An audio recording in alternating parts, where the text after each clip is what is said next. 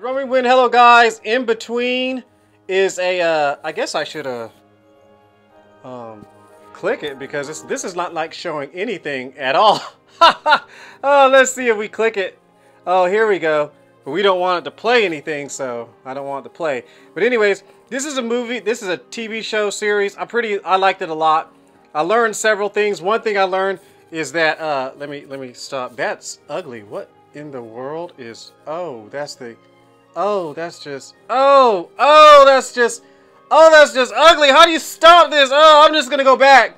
Yeah. The ending credits are just gross. I mean, I don't know whose little art that was supposed to represent.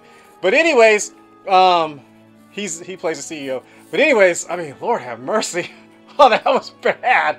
But anyways, pretty good show. What I did like, let me just go back so you can see the main characters because back. Let's see. Okay, all right. But anyways, the main characters, you know, old dude and old girl.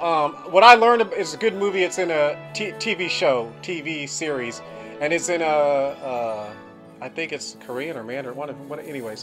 Anyways, I watched with English subtitles. I learned several things. One, you cannot read people's mind. So quit trying to do it. Quit trying to do it. Secondly, you can't be mad at somebody and not tell them why you're mad, and then expect them to understand and apologize. That's just unjust and inappropriate. And the other thing is, I learned the most important thing was like, you cannot make a decision and pretend you're doing it for somebody's good when it has nothing to do with when it's really just you being like, you're covering your own insecurity. So you're insecure, you're afraid something might happen. So what you do is you do something that hurts them, makes them sad, holds them back, and then you sit there and pretend that, you just self-justify. You justify that, oh, it's for your best, you're good, I'm doing this for your good, so you can be better. So that was just trash.